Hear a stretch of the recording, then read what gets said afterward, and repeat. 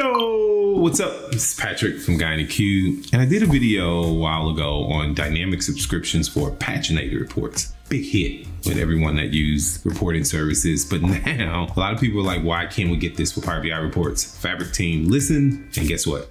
Now you can do dynamic subscriptions for Power BI reports. There's 3 requirements that you need to meet before you can set up dynamic subscriptions to Power BI reports. First, the report that you're going to subscribe to must live in a workspace that's backed by a Fabric capacity or premium capacity. Number 2, you must have build permissions to the data set that you're going to use to build the dynamic subscription. And number 3, you must be a contributor, member, or administrator of the workspace. All right. So you know how we like to do. Instead of all this talking, let's do what? Let's head over to my laptop. So let's say I've created this beautiful report. This is a salesperson KPI dashboard, and I want to send this to a group of people. Okay, so I have this data set right here that contains the information that I'm going to use to create my dynamic subscription. And this is the report that I'm going to subscribe to. Okay, so let's take a look. Let's look at this data set. So I'm going to just use this viewer right here. And you can see that I have the salesperson name, the employee ID, email address, subject, and then the format I want to send that report. Okay, that's what I have in this data set. So we're going to go back to the report, and in this report, I'm going to click subscribe.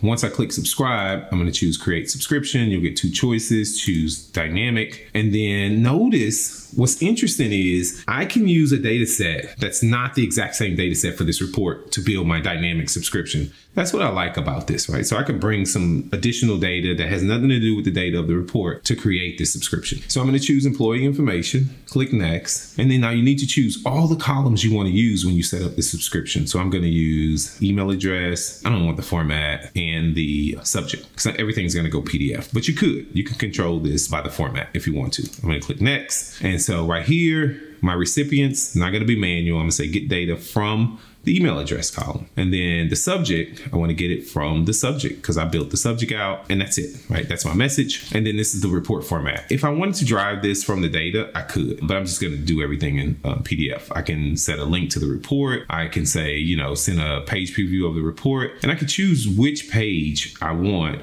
if I set this up, but we're just going to choose the analytics page because that's the only page in my report. So I'm going to click next, and then I'm going to add a filter. I don't want to include the changes. So if I made any adjustments or filters to the report, I could use that, but I'm just going to accept the report as it is. I don't want it to use any of my filters or anything like that. So I'm going to add a filter, and I'm going to say filter these reports based on salesperson. So I'm going to choose the salesperson column in the initial data set, the data set that backs the report. I also have a corresponding salesperson column in the data set that I'm using to drive this subscription. Then I'm going to click next. I can schedule this up, click next, and click save and close.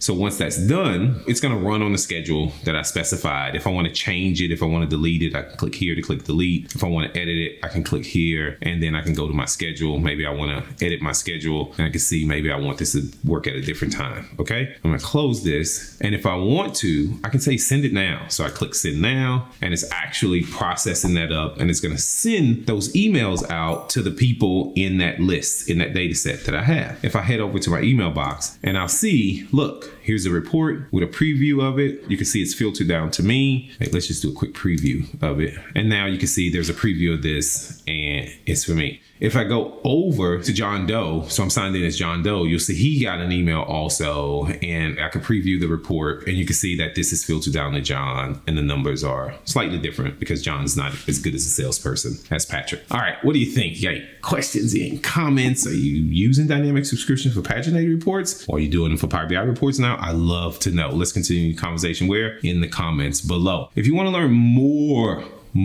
about Fabric or Power BI, there's probably a video flying above my head. Check it out. And as always, from Adam and myself, thanks for watching. See you in the next video.